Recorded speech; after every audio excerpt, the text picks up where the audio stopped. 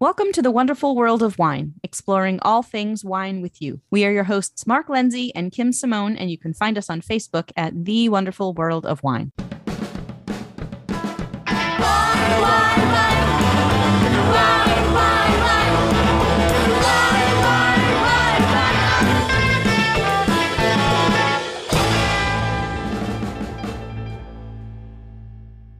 Hello and welcome to this week's installment of The Wonderful World of Wine. We are your hosts, Kim and Mark, and every week we bring you trending topics from the wine world and hopefully interesting bits of wine information that you can use in your everyday life when you are either thinking about wine or looking for a new bottle to enjoy. And how are you this week, Mark? Everything's good, Kim. Good. I think that's true that we're finding interesting things. No one's really complained to us yet, right? I think we questions find more interesting than things. Yeah. We dabble in so many different types of topics. You know, sometimes we talk about science, and sometimes we talk about current events and the weather and the harvest and politics and all sorts of things that impact the world of wine. And today we're going to start with a couple of articles that are more about the flavor of wine, flavor and texture. And I know we talk about those sensory aspects of wine a little bit from time to time. But as we move into summertime, tends to be a little bit more of a white wine, rosé wine type of season. But there are whole categories of red wines that are appropriate for summertime drinking. And so we wanted to talk a little bit about what makes a flavor profile that is maybe a little bit more, I'd say, warm weather friendly and texturally something that we might call juicy or crushable or easy drinking. There's this whole category of red wines that I think make them really nice for summertime drinking. Yeah, the juicy one. I ended up with, I think I have a lot of questions for you on that, Kim, because the wine enthusiast article was, what does juicy mean? And we've done a lot of these, what does this mean and that mean? And juicy, I think, is one, we don't hear a lot of people saying juicy. And I know I've hit you with this a few times when I call wines grapey. And when we're talking about pairings, and I always have this peanut butter and jelly idea, and I say a wine Right. to the wine to me that it's grapey, I feel is juicy. And you brought up a few weeks back, I believe, because usually we associate juice with sweetness. And you mentioned something saying that the trend really in wine, I believe you said, is going more sweet than fruit consistently. So I thought that kind of played into this article where it's more about that they're saying it's not really a sweetness in wine. It's not really true that it's sweetness when you're talking juicy. And I kind of want to get your feel on that. Well, I think that this using of the word juicy to describe sort of more fruit forward, easy drinking, and mostly red wines was what this wine enthusiast article was talking about. I actually think that this is the new generation of terminology that might not be something that you would see on a talking point for a wine education class, but it might be along the lines of kind of what the newer generation of wine drinkers, winemakers, sommeliers in a more, I would say, casual environment are using as a descriptive term. And there are other ones that have come into the current lingo recently. The one that stands out to me is glue glue, which I'm like, what in the world is that? But it's used. And there are other terms that might not find on a tasting sheet, but that are being used by younger folks to describe wine and wine tasting and even wine categories. So I actually think that juicy is falling under that umbrella of more this next generation of wine tasting terms and wine descriptive terms. But for me, the idea of juicy goes beyond this fruitiness characteristic. And I feel like that juicy has to have a little bit of acidity to it too, that mouth-watering play that goes on in your mouth that people might not be able to put their finger on and saying, oh, this has acidity to it, but it's just producing that really pleasant mouth-watering characteristic that I think makes drinking a wine really pleasant. Doesn't feel too heavy in your mouth. It's bright and it kind of lightens up all of the other components to a wine. So I feel like that's another really important characteristic in order to be able to call a wine juicy. Wine enthusiast was saying a juicy wine, it has to have the presence of fruit. So the aroma of fruit. So they also mentioned and correlated this with fruit forward wine, where we say a wine is fruit forward. Right. So fruitiness first and foremost, but like imagine you have an apple that is kind of that mealy apple and you get a lot of that appley flavor, but it doesn't have that crunch, doesn't have that acid to it. I feel like that doesn't make me want to eat more of that apple. But if it has that apple fruitiness to it with some of that acidity, then that's what makes that a good, yummy apple. I want to finish the whole piece of fruit. And I'm glad you said apple, because you mentioned they were really talking red wines, but that's a great example of apple and wine would be a juicy wine, but it would be more acidic usually, right? A white wine would have more acidity. And I don't feel like you can't use that juicy term with white wines. I feel like that is also equally at home describing something that has a powerful apple or peach or tropical fruit note kind of wine. I don't feel like it should only be reserved for reds, but that whites can totally play on that playground as well. And I'm glad you touched on it, because they really didn't go that way in the article. And some examples they gave of a juicy red wine would be a Gamay wine, a Pinot Noir, a Merlot, and a Grenache. And to me, the point they put with these is really they're wines that most of those we drink young. And they tend to be juicier a wine when they're young. And they tend to be on the lighter side too.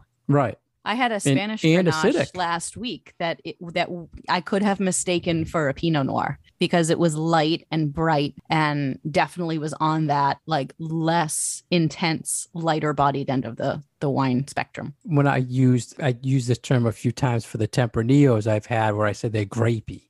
It's a grapey wine. So when you're saying juicy, it could be grapey, it could be berry juicy, right? Like blackberry juicy. It's just the profile. It could be apple juicy. I mean, there's so many ways we could use the term in the wine world. Do you believe that juicy wines, you could also say a fruit bombs? It's all about just fruit? I think you could.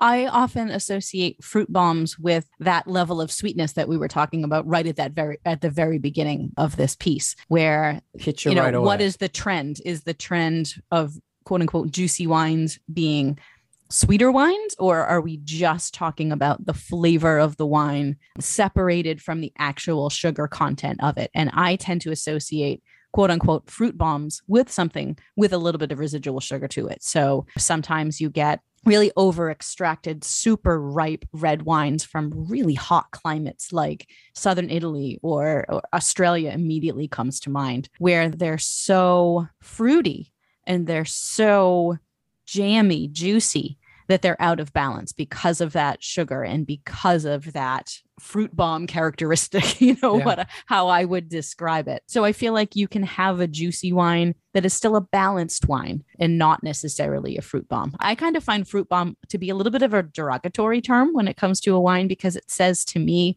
it's not in balance.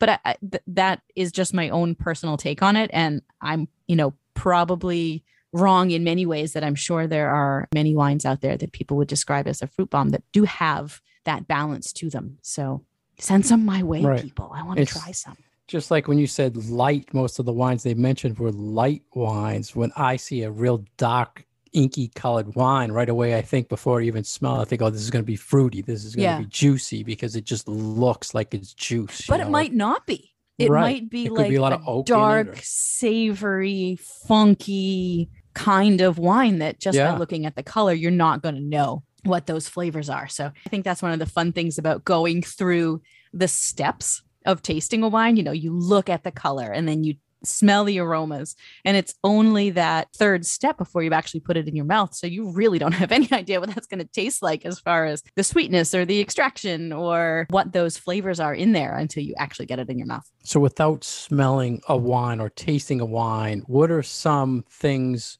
in wine that we know we can automatically say this wine is not going to be a juicy wine because of these things? And right away, first thing I think of is oaked. Anything that is oaked. But you're not going to know that much just by looking at the glass. No, but I'm saying if you know that they're telling you the wine is oak, chances are it's okay. Not so you do have some outside knowledge or inside knowledge. Right. So what with those things, I was thinking like oaked or aged wine typically won't Yeah. be juicy because that Yeah. fruit is gone over time. And I think when turns you into look other at the things. color too, if you have those wines that are purple tinge or, have more of a red color going as opposed to a brownish or a brick-ish kind of color, that should be a giveaway. That might be a slightly older wine that has maybe given up some of its primary fruit character. What about food pairing for a juicy wine? I tend to go for like more easygoing kind of food. I don't necessarily put, I hate to say serious food, but serious food Yeah. with kind of these lighter and, dare I say, more fun styles of wines. This is the kind of red wine, if we're just talking about the red wines, that I want to have with a slice of pizza, that I want to have with a burger, that I want to have with maybe something with more of a sweeter, fruitier kind of a note to it, like barbecue or something along those lines. So I think a lot of it comes down to, well, what's the weight of the wine? What's the texture of the wine? What are the flavors in the wine? And then pair accordingly. Yeah. What's the fruit coming forward in that juicy wine? Is it, like you mentioned earlier, jammy wines versus berry wines? And I would just play on the fruit. What do you want to enhance on that juiciness? What do you want to bring out? And yeah, I mean, there are a lot of foods. And then I would also take the alcohol content into consideration, because if it's too high in alcohol and you try to pair it with something that's maybe a little spicy, I feel like there will be some conflict there between the flavor of the wine as far as that alcohol goes, and then the spice in the food. Sometimes higher alcohol will make spicy food burn. Yeah, that's a good point, because like the classic example of that high alcohol would be like a juicy Zinfandel that's really high alcohol, but still has good fruit. You just got to be careful that the alcohol won't overpower the Exactly. food. So yeah, good example.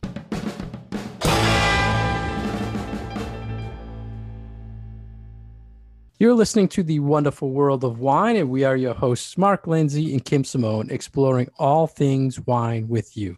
You can find us on Facebook at The Wonderful World of Wine. You can find our past episodes on SoundCloud or iTunes. You can find us on Instagram at The Wonderful World of Wine. We post a lot of content also on our Twitter page at Wine Education. For more information about Kim, please go to her website at commonwealthwineschool.com. And for my website, it's franklinliquors.com. Next, we want to keep following up with our fruit and crushable red wines. Now, Kim, there was an article in pixwine.com. What makes red wine crushable? And this term, have you ever used this, a crushable wine? I have not, but this goes back to my initial comment about wine terms being introduced by the younger generation who, in all their rights, are taking over the helm a little bit from some of us older people who have been around for a while, and developing new terminology that makes sense to them and that resonates with a new market of wine drinkers, new demographics of wine drinkers. And this word crushable is definitely something that I've been seeing more and more out there. I don't personally use it, but it's there. It's out there. Yeah, I'm glad they started by saying, where did this term come from in the first place? And they related it to like frat keg parties or beer, back to beer. Like, and now I do recall a lot of times hearing that about it's a crushable beer. It's light. It's just an easy drinking beer. But now we're bringing it into the wine world. So we have to talk about it. And I was kind of thinking maybe this is it's a age thing, or young people might want to use it, but is it a good thing for wine to jump onto this as far as a marketing or health conscious thing? Do we want to say buy a bottle of our wine because it's crushable? Do you want to tell people to crush a bottle of wine? So you don't want, so what you're saying is you don't want to encourage people to drink too much or too fast or not pay attention to the flavors in their glass? Yeah. Is how I'm interpreting. Yeah. But you have to be, there's certain wine types that you could put in this, and that's what we're going to talk about. And the key, I would think, is it has to be low alcohol, right? Because you don't want to get to that 16% Zinfandel and crush it and just drink the whole thing without being conscious. But a wine like that, I don't think would fall into the category of this being a crushable wine. So right, I think we're hope safe not. there. And they were stating this is just about a wine that you don't want to put down. And that could mean for any reason, right? It could be because of the acidity, the juiciness, whatever. And I was kind of thinking it's more of a chillable thing, especially this time of year. Crushable, they call them porch pounders was the term that was out there for a while. Yep. Something you could just sit on the porch and drinking it. Next thing you know, you've basically drank more of it than you thought you did, bottle. Right? So that it would be a crushable wine. So what to you, Kim, what category or what varietal would you say? Is it seasonal crushable wines? How would you? I think that there is some seasonality, not 100%, because some of us drink rosé in the middle of the wintertime. But given their examples, we are definitely leaning towards the lighter bodied side of things, especially when it comes to reds. So a lot of the reds that were highlighted in this article are very similar to the wines that we just talked about in the first half of this episode, where we're talking about Grenache or Pinot Noir or Gamay, things that have a distinctly fruity characteristic to them. They also bring some red blends into the conversation here, which I think is also something that could be an important way of looking at the category, because we tend to find, especially for American wine producers, that you do get that easier drinking red style from the overall category of red blends. Sometimes they are a little simpler in style, but again, made to go with burgers and barbecue and pizza and easy drinking wine with easy drinking food. But then there are other wines, like they mention in this article, that really are what we would consider fine wines. Some of the better Lambruscos from central Italy were brought up in this article. Some really wonderful things from Sicily that are probably not on people's radars fall into this category of just an easy to drink, but really good quality, balanced, beautiful wine. So I was very impressed that it wasn't just inexpensive Pinot Noir or Beaujolais in kind of the lower tier, where there were some other interesting and, dare I say, exciting complex wines on this list that also can fall into that crushable category. So, it made me think like, ooh, summer's coming. I gotta go get myself a few of these bottles, especially those Sicilian things, because I really do love wines from Sicily. That's the great thing about the wine world, right? There's so much out there that and it gets you so excited. Or at least it gets me so excited. So I wrote down 4 category. Well, I don't know if they're categories, but 4 things I wanted to ask you, and I want you to kind of rank them 1 to 4. What you feel makes a wine more crushable? Are you ready? Ready. Okay. The first one would be the ability to chill it. The second one would be light alcohol. The third one would be fruity. Let's say fruit bomb. And the fourth one would be you don't need food.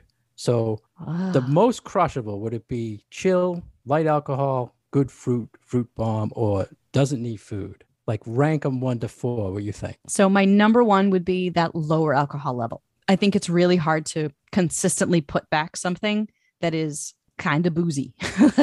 For me, that doesn't equate with a crushable wine. And then for the next parameter, I'm kind of tied between the fruity character and that you don't necessarily need food with them. One of the things that I liked about this list that they recommend at the end of the article is that so many of them can be good food wines, but that they don't necessarily need to have food with them. But that being said, a lot of these still have a lot of that old world characteristic of the fruit might not necessarily be the dominant characteristic of the flavor profile. Like, I don't really consider too many of these to be overt fruit bombs. The fruit is there, but it's balanced with some other interesting kind of more savory notes. So those 2 have their pros and their cons for me to put them in the second place. And then I would probably put the chillable thing kind of at the bottom, because I don't necessarily feel like it has to be something that's cold. Maybe when you're drinking it during warmer weather, it is easier to consume a lot of something if it has a slight chill on it. But this is not a wine category that I feel like necessarily has to have a season. So if you are doing the crushable wines of, say, November, you can have some of these red wines that don't necessarily have to have a chill on them, but that you can still enjoy to the extreme, something that's not necessarily cold. Does that Yeah, make I sense? agree with that. My first was alcohol, my last was chill. So we're pretty much on the same page with that. Are we reversed when it comes to the middle ones? Did you have a No, clear I a mean, clear I second? think you had a good point. I kind of went fruit third. I mean, They, food they they second and all like fruit all third. of those categories have their merits about Yeah. why they might be more or less important as a defining characteristic of this category. I was kind of stuck with those middle two. It's like, ooh, I really could go either Yeah. way. We're pretty close. Yeah. So tell me especially right now, what would be your red crushable, white crushable? Ooh. So I think for red, I would either have to go with, like I said, one of those lighter reds from Sicily. And they do mention a particular Frappato in this article from Planeta, who is a producer that I really, really like. But they also make another red wine called Cereswolo di Vittoria, which is a blend of Frappato and Nero d'Avola, which I find, is something that really kind of fits into this category. So I would either go with that or I would go with Beaujolais. So I really feel like Beaujolais it kind of hits all of those notes. It's not necessarily always higher in alcohol. It's got some interest to it. It's got beautiful fruit. You can put a little bit of a chill on it. And I feel like it's just a wine that you can drink all year long. What about for a white? For a white. I'm going to stick with a tried and true. New Zealand Sauvignon Blanc for me is always crushable. I was shocked. I thought you'd say bubbly of some sort. Oh, well, that too. I mean, that's always a given, but I feel like for something white that has nice fruit to it, sometimes some tropical notes, bright acidity, just easy drinking that you look over and you're like, is there any more in the bottle? And the answer is no. Like if you want another pour and the bottle is already gone because the two of you have already finished it,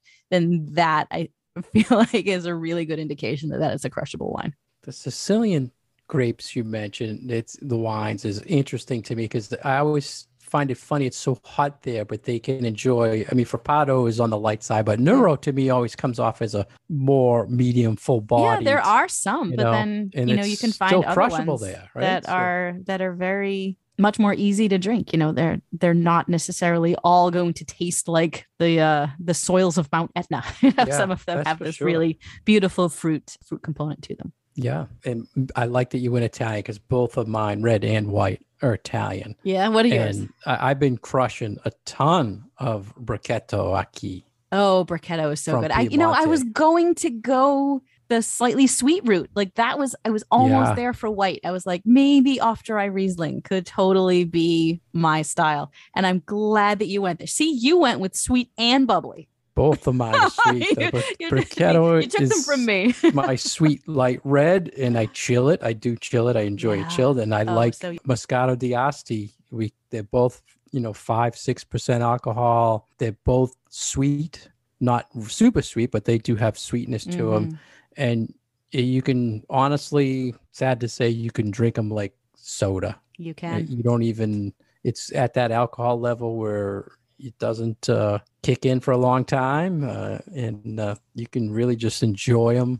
I mean, there are a lot of beers that have higher alcohol than that. So yeah, and it's those are my go-to right now for crushable. Now, the other thing I had to ask you, Kim, is would you relate crushable wine to a price point? Do you think anyone sitting down with a $20, $50, $100 wine and calling it a crushable wine? I would hope that people were not crushing $100 bottle of wine. Please sit and savor that. So, but I think that there could be some that are a little, could work in a higher price point, but I don't necessarily feel like they have to. Like my Bracchetto is honestly a $15, $17 range. Some are $20 for a sparkling. So yeah, so I mean that's like not a $10 inexpensive, right? Right. So, but it should be to us, right? It should be a relatively inexpensive bottle you just enjoy. Well, I mean, and if you get down to some of these Cru Beaujolais, which can be on the lighter side, have really pretty fruit, those tend to start kind of at 20, mid-20s. So we're not talking necessarily inexpensive bottles there either. Anything else on crushable and juicy at all? Just think that it's sort of fun that we're introducing our listeners to these new terms that they may not have run across before, but that are out there. And especially if you are reading wine blogs or listening to other podcasts besides ours, which is okay, you may run across these terms. And so this is what they mean.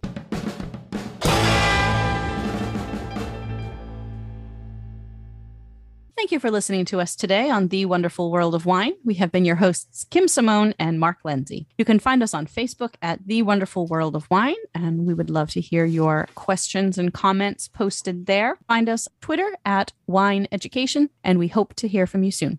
Cheers.